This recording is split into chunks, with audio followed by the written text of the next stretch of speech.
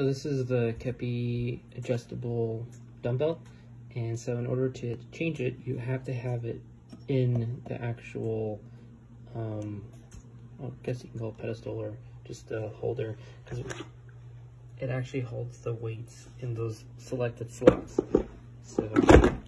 So in order to change it, all you gotta do is just rotate it. So now it's going to be 20 pounds. So when I lift it up, one of them will be in.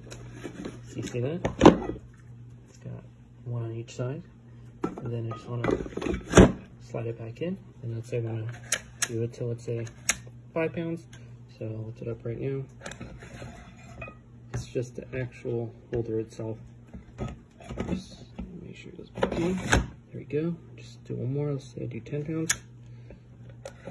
That's it. There we go. Very easy to use. Once I want to get them all back in, there you go, 25. There you go, picks them all up. And that's pretty much it.